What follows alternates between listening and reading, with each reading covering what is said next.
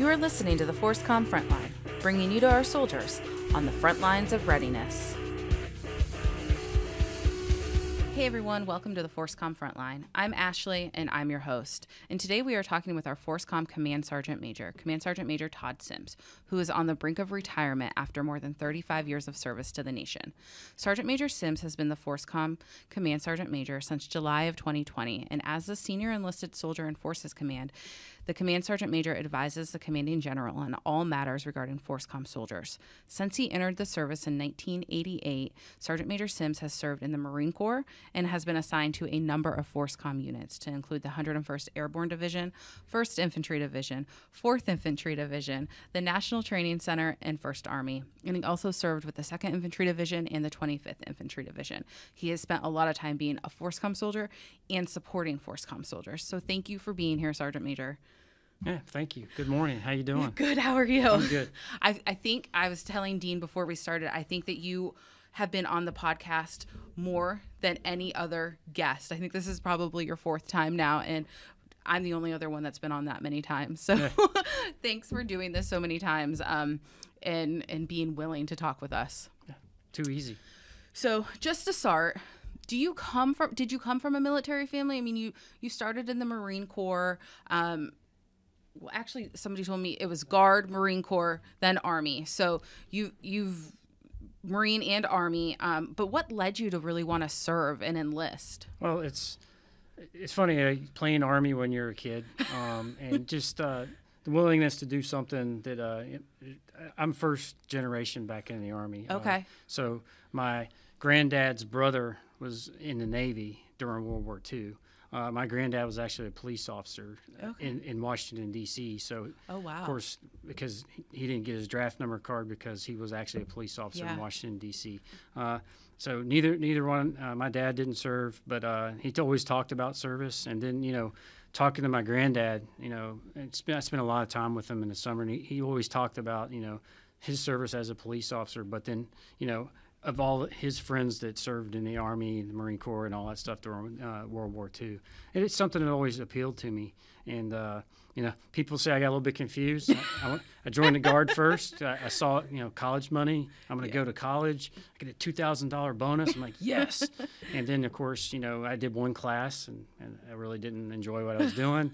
And then, long story, but my grandmother passed away. My mom moved from Florida to back to Kentucky, and I was like, well, I really don't want to go to Kentucky. It's just one stoplight town. I'm like, yeah. Uh-huh. So I moved up to Virginia with my dad, and I had big plans. I'm going to hit college, here I come. And, I didn't do that. I went, I was like, I want to go active duty. So I went down to the recruiting station, and the Army said the only place I could go was Korea. I'm like, I don't know if I want to go to Korea. But I was walking out of the recruiting station, pondering, and I looked in the Marine Corps, and Craig, I know this guy because I used to hang out with him on the beach. Oh. And I walked in. I was like, you take your prior service? He's like, yeah. And this gunny walks around. Are you sure you got what it takes to be I said, yeah, roger that. Sign me up. Let's go. So 4 years, and then during the Clinton drawdown, I came back in the Army. And I always tell people, I met my wife out there. I had my first child. I'll never forget my time in the Marine Corps. I have a lot of good friends that I still keep in contact with this day. But once I joined the Army, like I said, I never looked back. Very, very happy with the opportunity that the Army's given me for the past 35 years, or past 30 years, really. I never in a million years thought I'd be the FORSCOM Sergeant Major, and yet here I am. So throughout our careers, we're often influenced by key individuals whose paths we come across, and I feel like we often talk about, the Army's really, really small when you think about it. We often cross paths with people multiple times. But looking back on your 35 years of military service, is there an individual that stands out that really made a positive impact on you? So I had a couple, really. So thinking about, my time in the Marine Corps, was Gunnery Sergeant Bagwell and First Sergeant Suanoa. First Sergeant Suanoa is this large human, like big guy, and you don't want to cross paths with the First Sergeant. But he, a bunch of us went out, and, we did some partying, but he pulled me in the office, and he kind of like, hey, stop what you're doing. You're a good Marine. I want you to go on a path to make sergeant. So you stop hanging out with these guys. Kind of scared me straight. Yeah. But then Gunnery Sergeant Bagwell was our platoon sergeant, and that guy was full of life. And his big thing, he always talked about, because I've been in the unit for 2 years, and he always talked about don't screw over the new soldiers or the new Marines. So it was always about taking care of the people coming behind you. And then fast forward into the Army, because I had a 27-day break. So I still spoke, Marine Corps. Sure. All the slang and all this stuff. And were you still eating the crayons? Yes, I was. And I had a jar head too.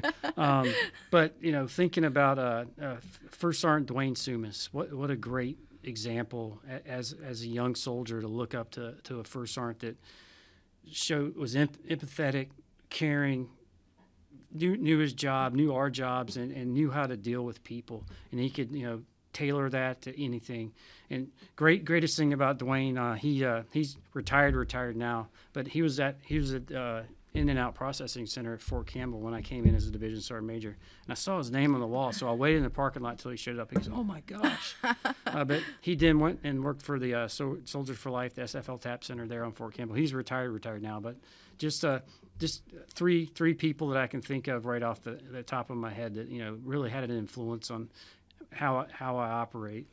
And it's interesting that you say that, because as I'm listening to you talk about these three individuals, everything that they instilled in you when you first came in, I feel like you have carried on with you throughout your career.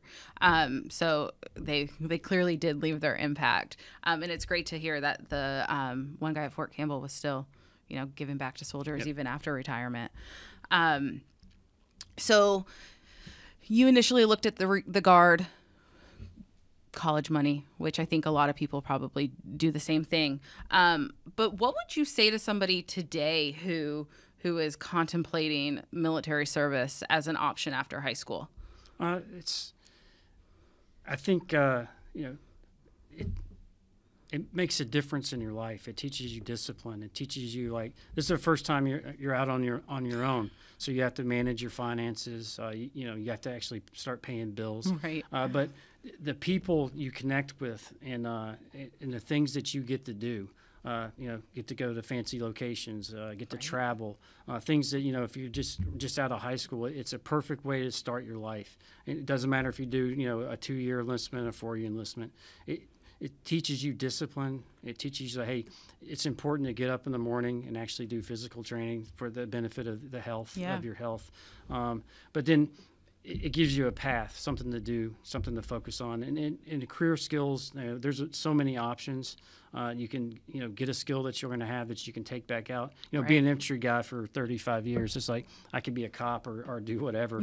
But, the Army gives you money to go to college as well. Right. So that's you can knock a class out one at a time. That's exactly what I did until I earned my degree. But there's so many opportunities in service.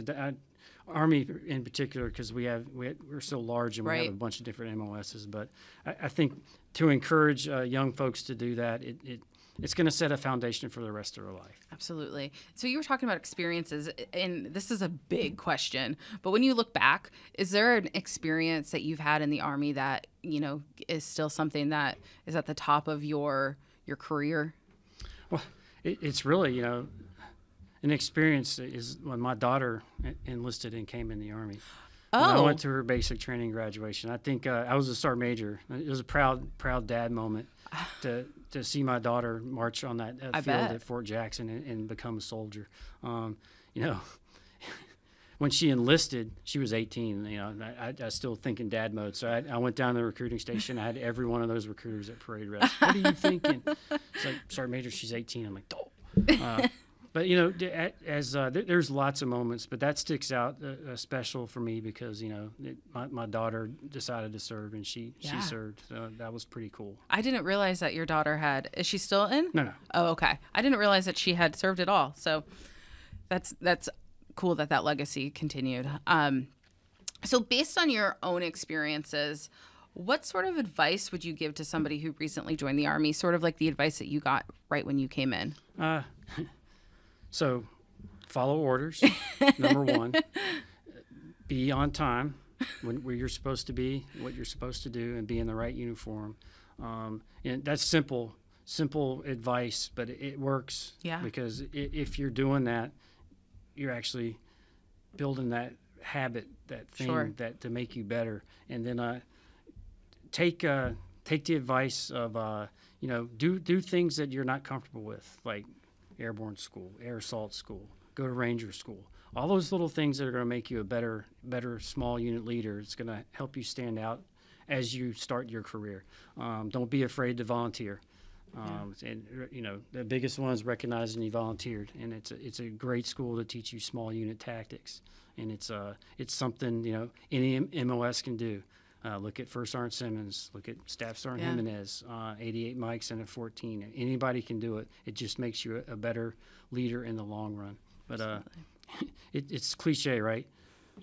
Be in the right uniform, be on time, and do what you're told. But it's pretty simple at the beginning. But then I'd say at the beginning you're doing that, but then start doing things that you're not comfortable with. Like I volunteer to go to airborne school, et cetera, and so forth.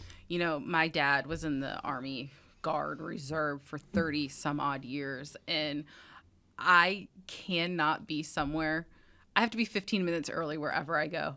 Like he instilled that in me from a very young age, and I just can't break it. So I'm always sitting in the parking lot 15 minutes early. But yeah, I totally get that.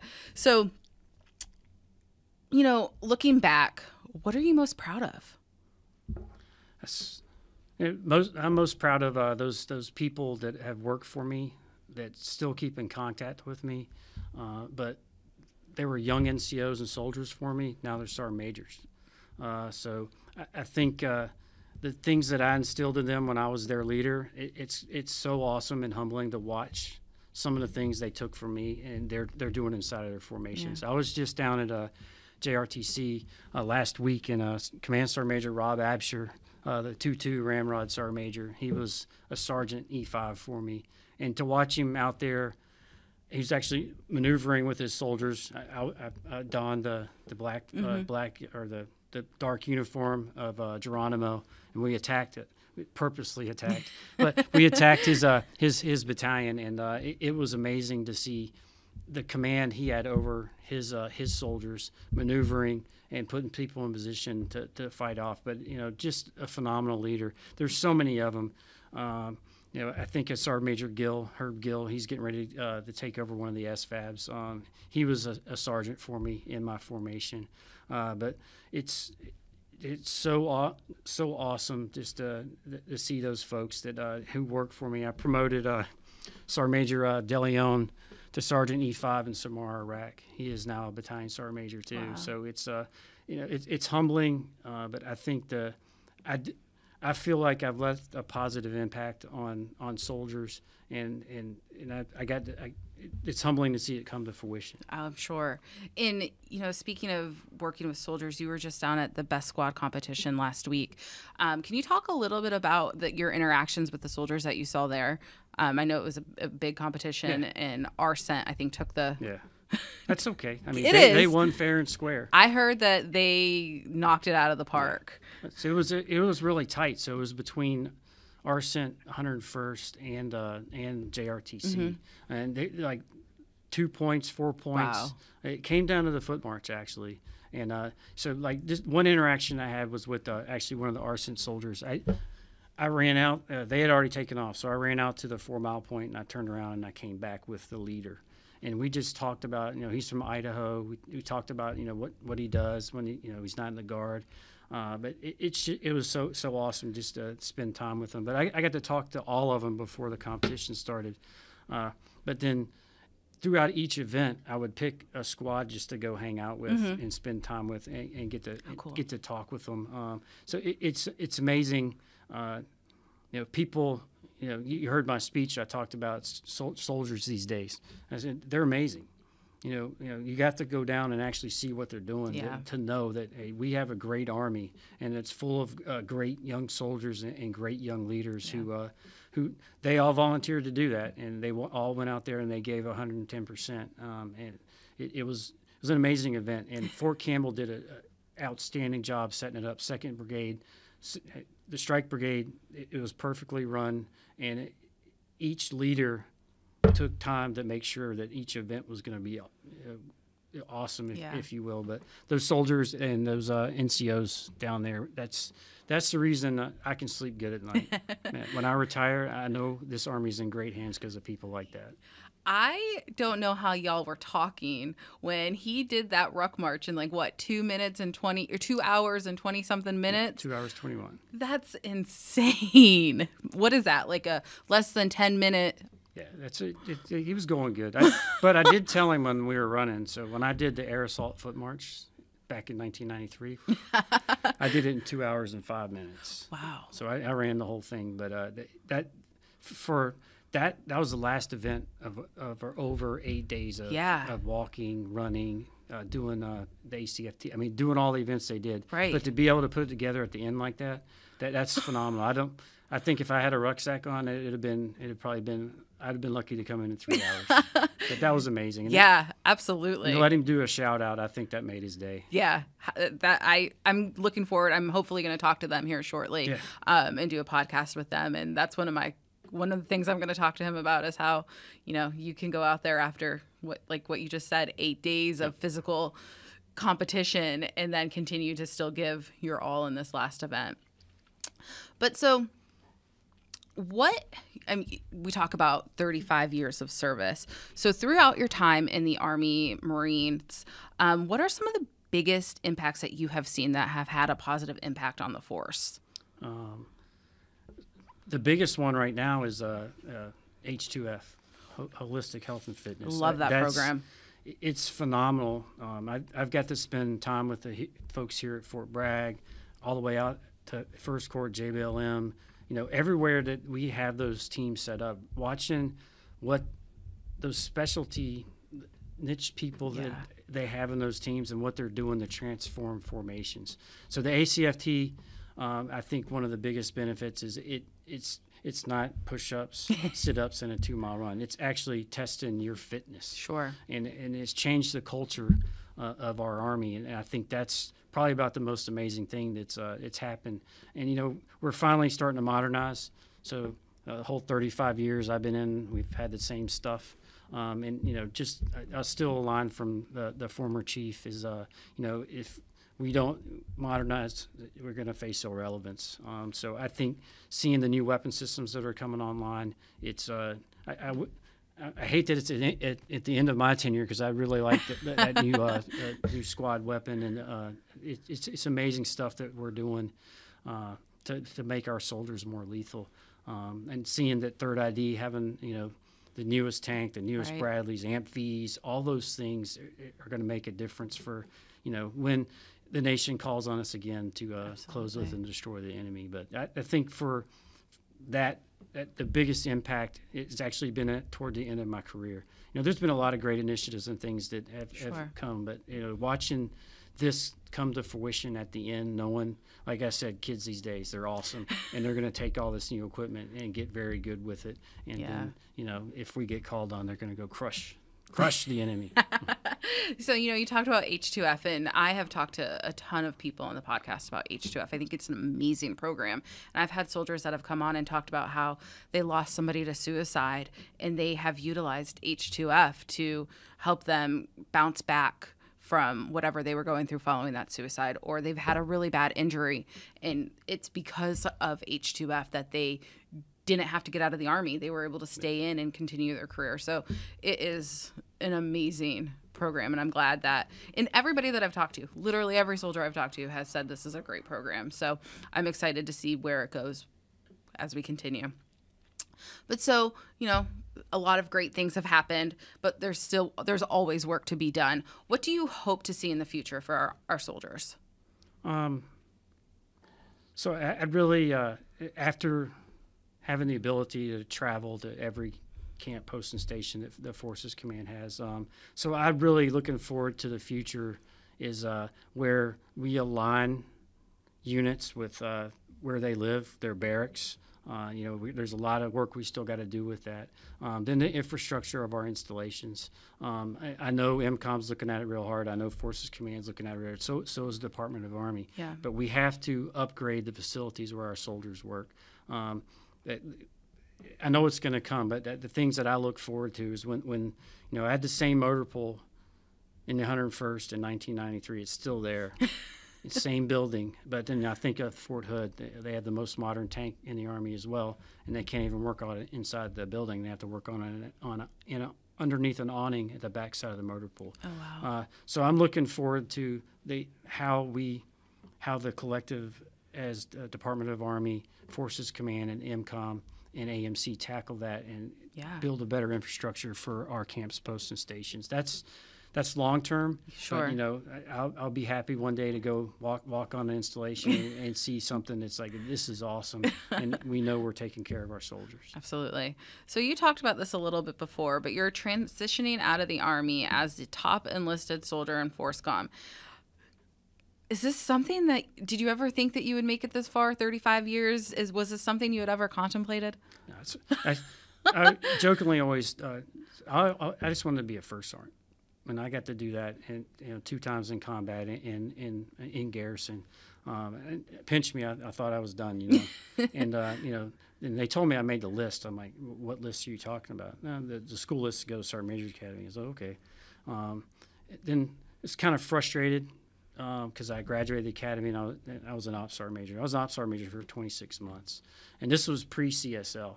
Then Command Sergeant Major Frank Grippy, Big Frank, punched me in the chest and said, "You're taking the battalion next week." Like, well, yes.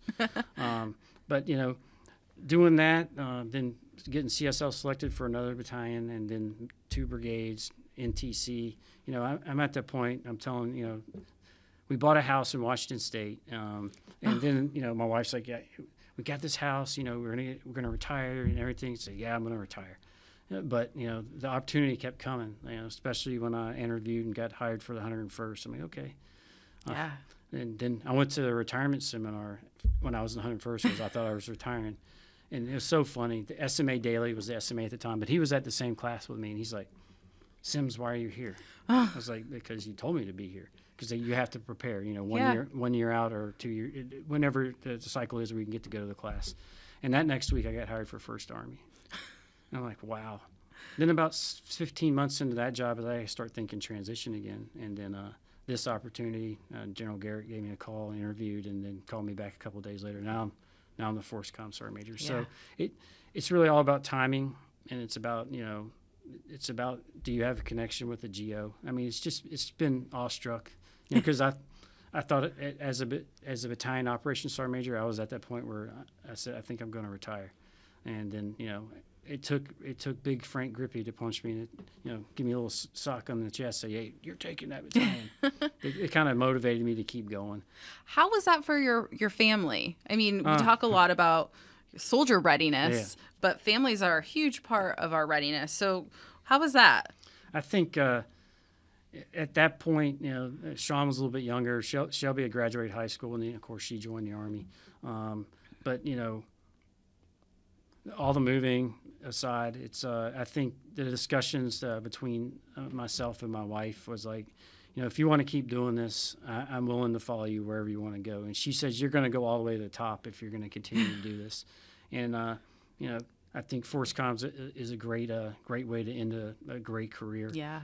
But it's the impacts on the family. I think since the kids are a little bit older, it was more of impact during combat. So all those deployments, back and forth deployments, that was rougher because they don't know, is Dad going to come home? Sure. And then I came back from Iraq to go to the academy, and my son I came back on his birthday, so we didn't tell him I was coming back, and so I had a friend pick me up and took me to the house, and I knocked on the door, and she's like, "Sean, go get the door," and he actually opened the door and he looked at me and he turned around and looked at his mom. Is he really here?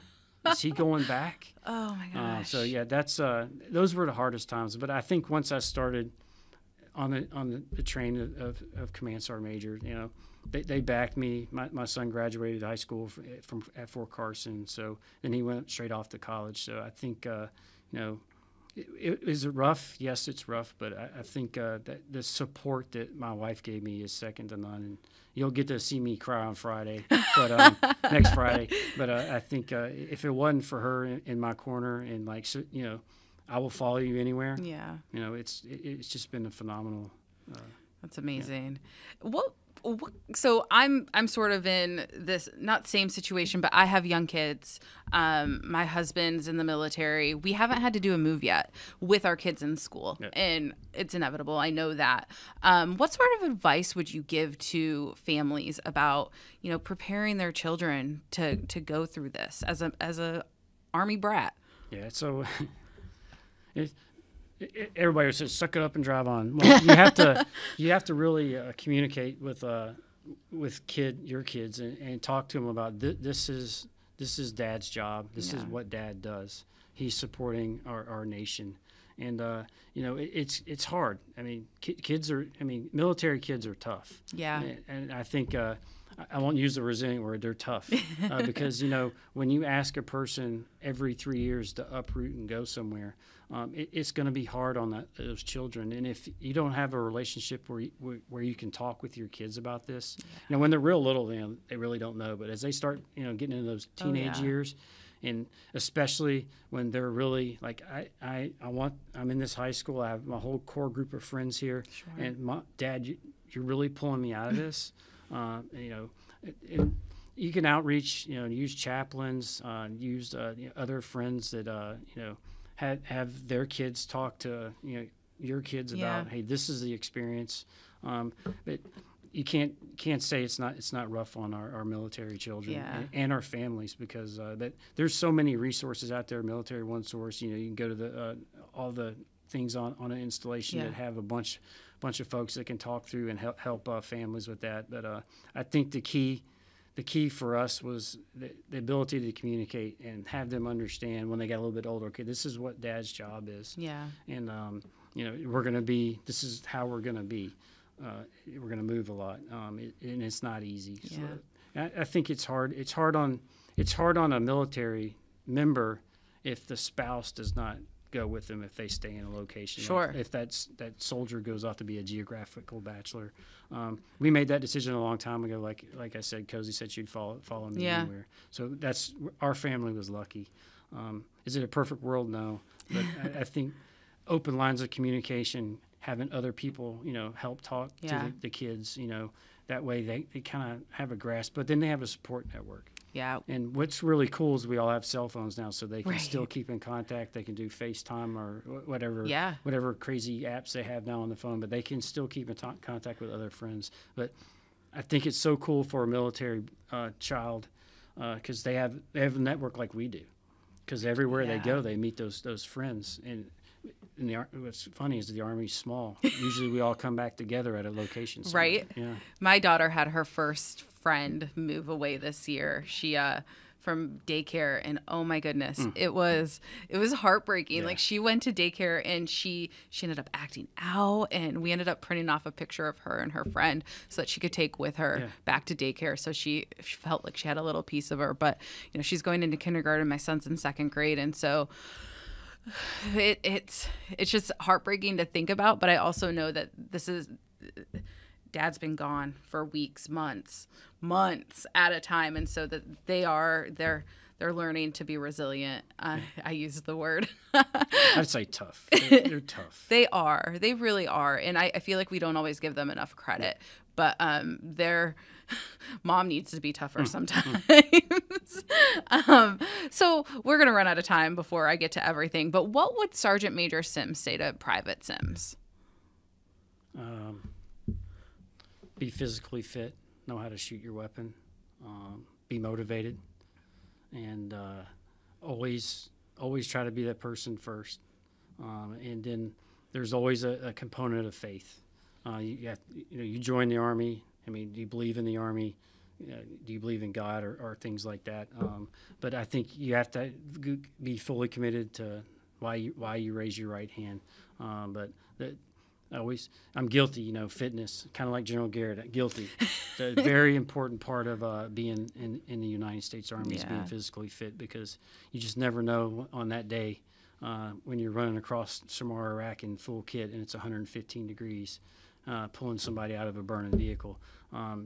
That's so important. But then when you get that person out of that vehicle, you have to have the wherewithal to know to, it's time to engage the enemy with your personal weapon. So it always comes back to being physically fit, number one, and then being able to do whatever your job is, but you're a soldier first, so everybody needs to know how to shoot a weapon. Yeah. So it's kind of what sticks out to me about, if my son were to go in the Army, that's exactly what I'd tell him. Okay. And so throughout your time here at FORSCOM, you've talked a lot about leading soldiers. And what would you say is the most important aspect of leading soldiers?